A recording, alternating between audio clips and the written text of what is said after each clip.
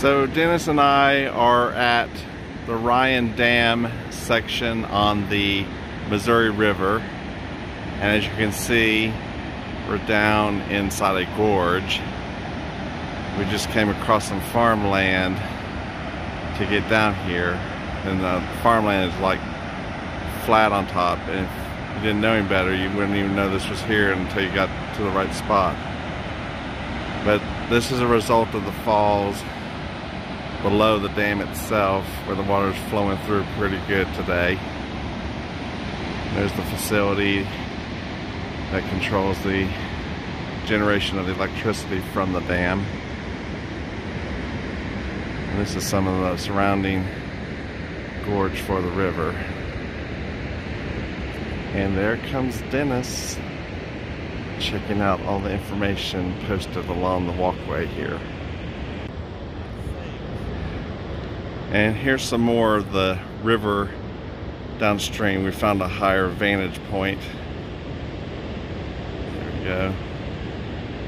Aren't you glad it's not humid here, just hot? Yeah, it's dry heat. It's a very dry heat, but it's intense.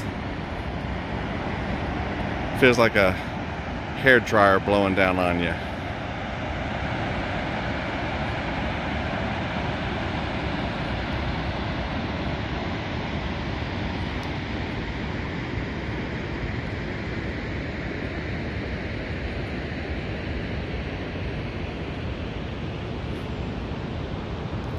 We're also on, this is actually an island between where the dam split this river. It's called Ryan Island.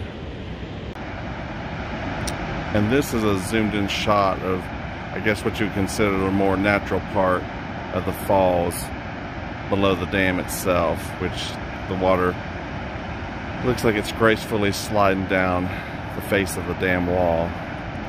But down here is the more natural part where it's flowing over the natural rocks. And here's some more natural falls, a little smaller, closer over to the electro-hydro plant.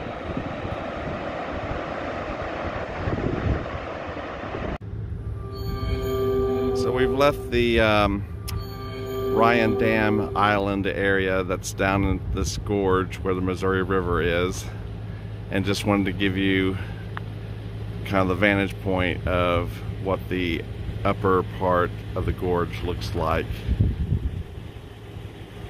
So when you get up higher out of these little bit of hills, it gets flat, like the Great Plains and grasslands. Okay, we drove a few miles back in toward town, came down a little bit back toward town on 87 South, and then we took Rainbow Dam Road back east along the river. This area is where the Rainbow Falls Dam is located. From this side, on the north side of the river, you can't really see the water going through or over the dam.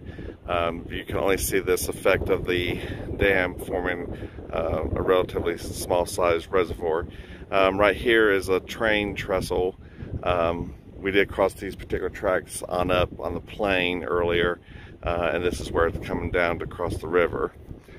So I'm going to do a little scan here. Let me go out a little bit. So this is the reservoir formed by the Rainbow Falls Dam. And off there in the distance, on that shore, is the boat launch. Let me center that for you. So yeah, right there in the center, that's a boat launch. Okay, so there you go. Stay tuned for more. This is the Missouri River flowing through the Black Eagle Falls Dam. And over there is the hydroelectric power station. Are you recording? Yes, I'm recording. And then there's where the river goes on down. So from this vantage point, we're up a little bit higher. We're on, we were on River Drive, now we're on Giant Springs Drive, which runs on this section of the river. All right, we've come up a little bit further up the road, just a few hundred yards, to get a different perspective of the Black Eagle Falls Dam. And then here you can get more of the Missouri River flowing down from it. A little island where it had split, and then more of the river. And there in the distance on the right bank is the Interpreter Center, it looks like, that we're heading to next. So we're in Giant Springs State Park, and we came on this exhibit that says the smallest river runs through it. This is the Roe River. It's only 201 feet long, and it is considered by the Guinness Book of World Records at one time to be the world's shortest river, and it dumps into the United States' longest river, the Missouri River. So it starts over here with the spring, and it flows down here to the confluence with the Missouri River, which is over there in the distance.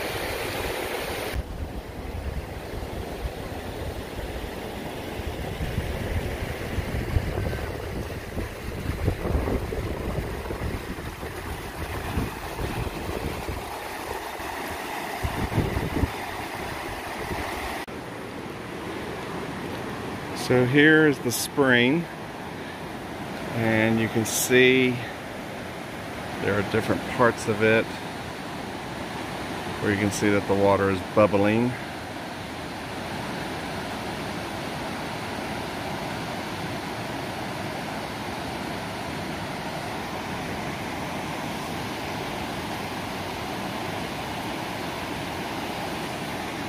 And then the river makes its short journey under that bridge and into the Missouri.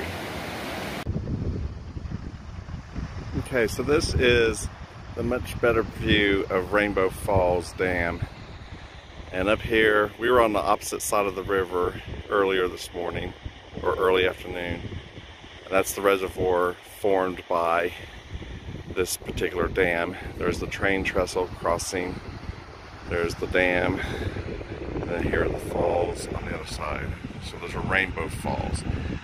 There is a set of falls that are submerged under the reservoir known as Coulter Falls, but they're no longer visible. They were only 6 feet tall and disappeared once the reservoir filled up.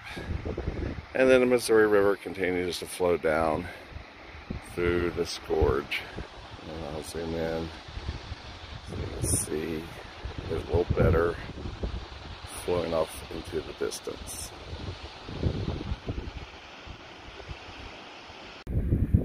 Alright, here's another vantage point from Rainbow Falls, up the road just a little bit. And then a little hill in the way here, but you can see the river going around there.